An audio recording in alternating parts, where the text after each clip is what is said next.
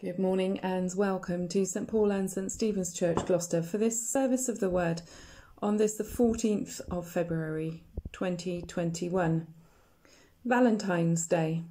And so we come to celebrate human love, but also to consider the love we have for one another and for our planet, to be encouraged in praying for that planet and for one another, wherever we are this morning. We take a moment, whether we are together with others or by ourselves, to come into the presence more fully of the eternal God, Creator, Redeemer and Sustainer. We meet in the name of the Father, and of the Son, and of the Holy Spirit. Amen. The Lord be with you, and also with you. The Spirit of God hovered over the water and brought life to all creation. Come, Holy Spirit, and renew the face of the earth. We confess our part in the disfiguring of the whole of creation. For the wrong we have done against God and our neighbour, human sin disfigures the whole of creation, which groans with eager longing for God's redemption. We confess our sins in penitence and in faith. We confess to you our lack of care for the world you have given us. Lord, have mercy. Lord, have mercy. We confess to you our selfishness in not sharing the earth's bounty fairly. Christ, have mercy. Christ, have mercy. We confess to you our failure to protect resources for others. Lord, have mercy. Lord, have mercy. May the God of love bring us back to himself, forgive us our sins, and assure us of his eternal love in Jesus Christ our Lord. Amen.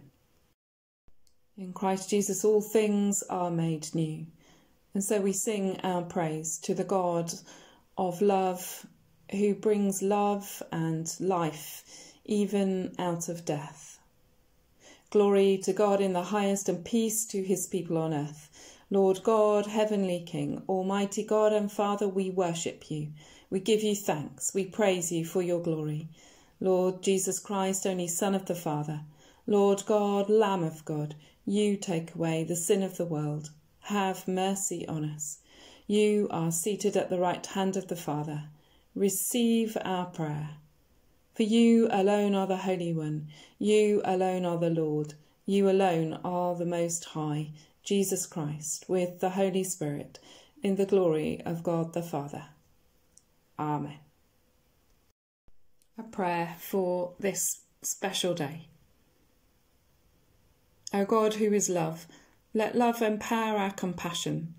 Let love embrace each and every one. Let love unite humans and non-human in restorative coexistence. O Jesus, love, come down to earth. May we honour the earth. May we honour all that dwells in the earth. May we be reconciled with the earth, become what we are of the earth. O Spirit of love, grant us a spirit of humility. Grant us a spirit of carefulness. Grant us a spirit of friendship for the earth and all that dwells with us here. Amen. A reading from the second book of Kings. Now when the Lord was about to take Elijah up to heaven by a whirlwind, Elijah and Elisha were on their way there from Gilgal. Elijah said to Elisha, "Stay here, for the Lord has sent me as far as Bethel." But Elisha said to him, "As the Lord lives, and as you yourself live, I will not leave you." So they went down to Bethel. The company of prophets who were in Bethel came out to Elisha and said to him, "Do you know that today the Lord will take your master away from you?" And he said, "Yes, I know. Keep silent." Elijah said to him, "Elisha, stay here, for the Lord has sent me to Jericho." But he said, "As the Lord lives, and as you yourself live, I will not leave you." So they came to Jericho. The company of prophets who were at Jericho drew near to Elisha and said to him, "Do you know that today the Lord will take your master away from you?" And he answered, "Yes, I know. Be silent." Then Elijah said to him, "Stay here, for the Lord has sent me to the Jordan." But he said, "As the Lord lives, and as you yourself live, I will not leave you." So the two of them went on. 50 men of the company of prophets also went, and stood at some distance from them, as they both were standing by the Jordan. Then Elijah took his mantle and rolled it up, and struck the water. The water was parted to the one side and to the other, until the two of them crossed on dry ground. When they had crossed, Elijah said to Elisha, "Tell me what I may do for you before I am taken from you." Elisha said, "Please let me inherit a double share of your spirit." He responded, "You have asked a hard thing, yet, if you see me as I am being taken from you, it will be granted you. If not, it will not." As they continued walking and talking, a chariot of fire and horses of fire separated the two of them, and Elijah ascended in a whirlwind into heaven. Elisha kept watching and crying out, "Father, Father, the chariots of Israel and its horsemen!" But when he could no longer see him, he grasped his own clothes and tore them into 2 pieces.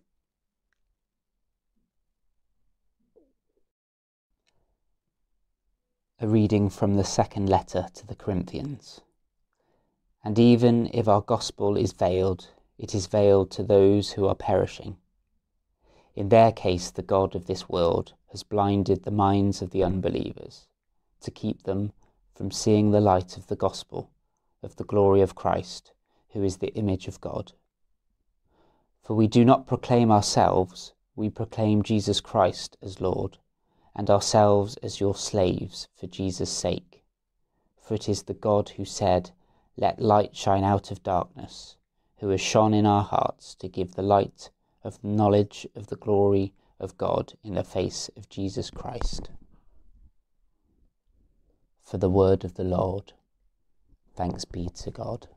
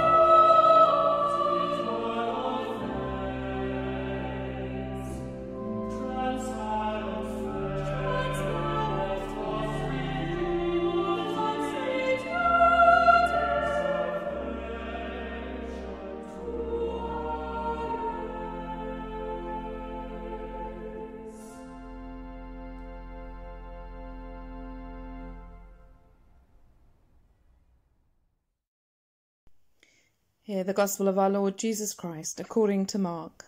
Glory to you, O Lord.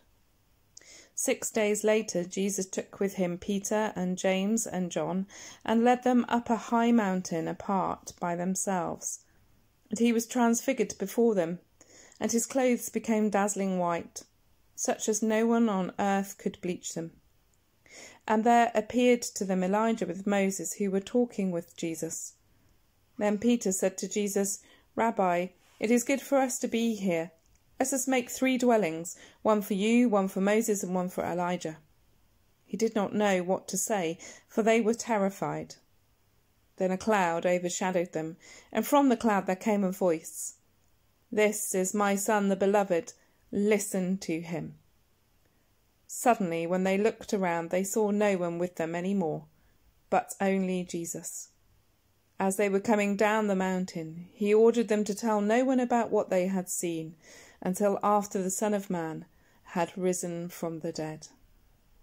This is the Gospel of the Lord.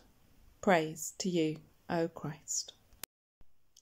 For me, the account of the Transfiguration is always awe-inspiring and also encouraging.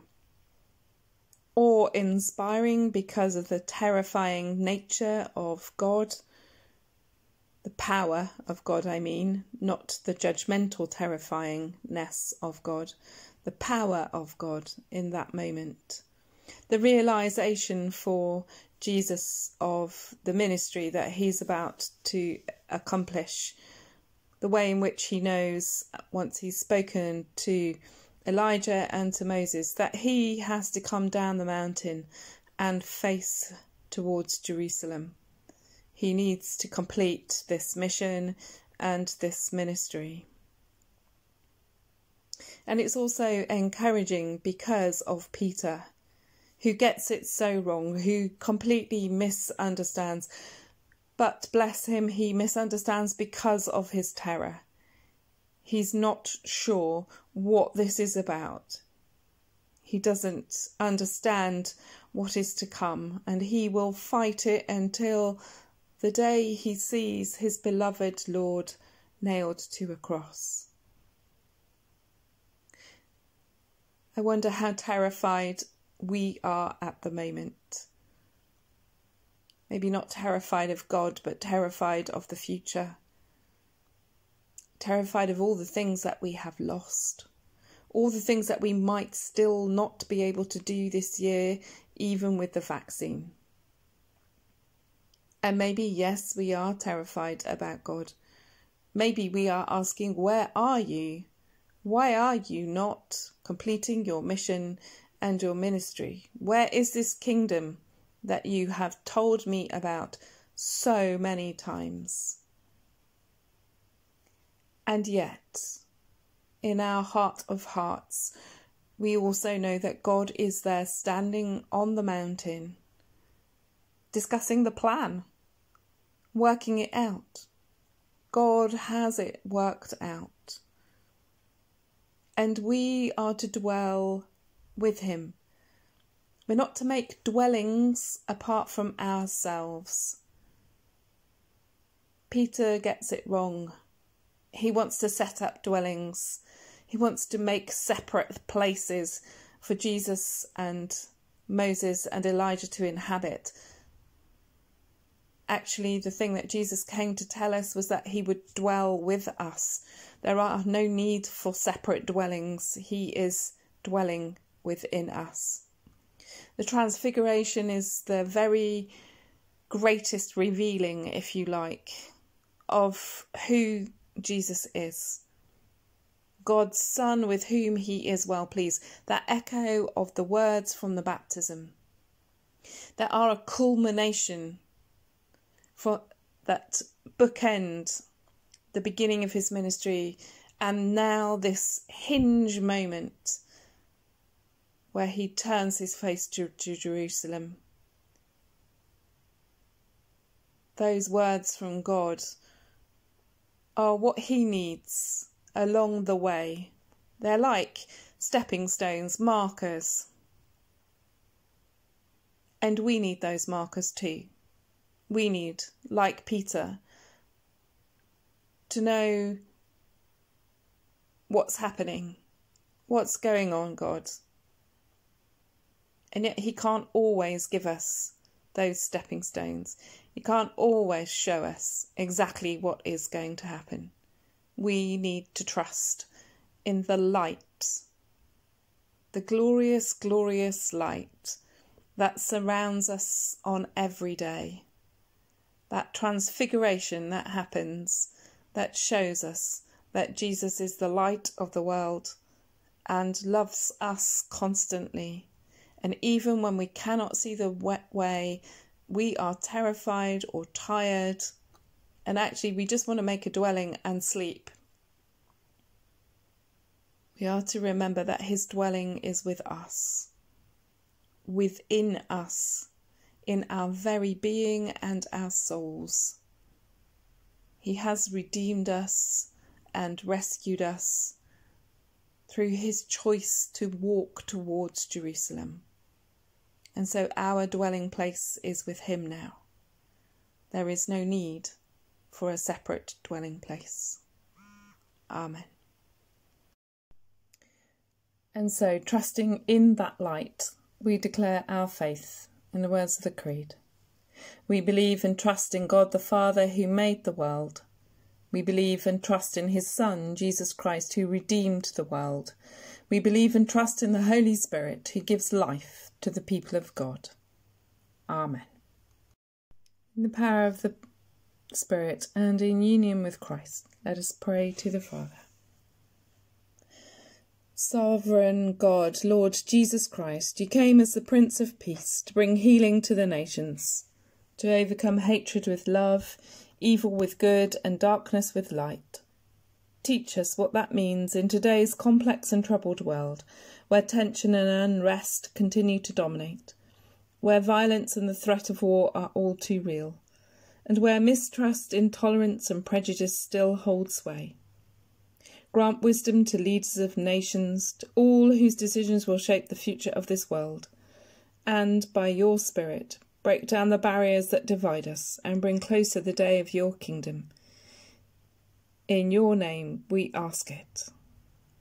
Lord, in your mercy, hear our prayer. Lord Jesus Christ, you have promised that those who hunger and thirst after righteousness will be filled. But we pray today for those who simply hunger for food and thirst for water. In our fractured world of rich and poor, haves and have-nots, create a yearning for change and a passion for justice, and may that begin in us, our willingness to share and identify with others, marking us out as your people, to the glory of your name. Amen. Living God, respond to the cry of the poor and the entreaties of the needy, and grant that the time will come when people everywhere receive a fair reward for their labours, sufficient for all their needs, a time when this world's resources will be distributed justly, all having enough and none too much. Hear the cry of the oppressed and exploited, the hungry and homeless, the sick and suffering, and help us to hear it too and to respond in your name. Lord, in your mercy, hear our prayer. We pray for the future of your whole creation.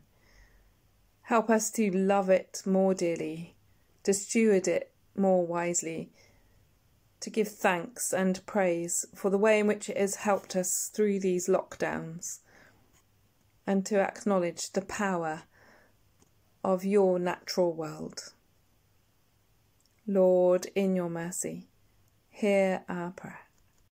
Lord Jesus Christ, as you touched those with leprosy, restored sight to the blind, brought peace to the disturbed and enabled the lame to walk, come now to all who are sick in body, mind and spirit, bringing again your light, your healing touch and renewing grace. Gracious God, we count ourselves in amongst those who are sick in body, mind and spirit, and pray for ourselves too, bringing our needs to the foot of your cross. Lord, in your mercy, hear our prayer. Eternal God, we pray for those faced by the prospect of death, whether wrestling with terminal illness or coming to terms with failing health and advancing years. For all who are in intensive care with COVID or in hospital with COVID. For all who are caring for them. For the families of those who are dying. For our hospital staff, our hospice staff. For those in the community. Enabling dignity at the end. In all the fear and sorrow they may feel, give the assurance that not even death itself can separate them from your love, and that you hold in store for them things more wonderful than they have yet begun to imagine. We pray for your comfort and your peace in the hearts and minds of all who mourn across this country and across this world, in our own community and in our own lives. Lord, in your mercy, hear our prayer. Gracious God, we pray for everything that is ahead of us. May your light illuminate your will for us and give us your peace. Merciful Father, accept these prayers for the sake of your Son, our Saviour, Jesus Christ. Amen. Our Father in heaven, hallowed be your name. Your kingdom come, your will be done, on earth as in heaven. Give us this day our daily bread, and forgive us our sins, as we forgive those who sin against us. Lead us not into temptation, but deliver us from evil. For the kingdom, the power, and the glory are yours, for ever and ever. Amen. May our loving God, who created the world and all that is in it, inspire us to delight in our beautiful home and to live in wonder, peace and joy.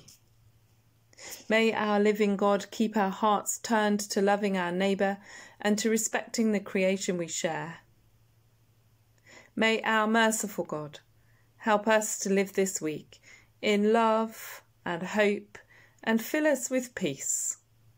And the blessing of God Almighty, the Father, the Son, and the Holy Spirit, be among you and remain with you and all whom you love and pray for this day and always. Amen. Go in peace to love and serve the Lord. In the name of Christ. Amen.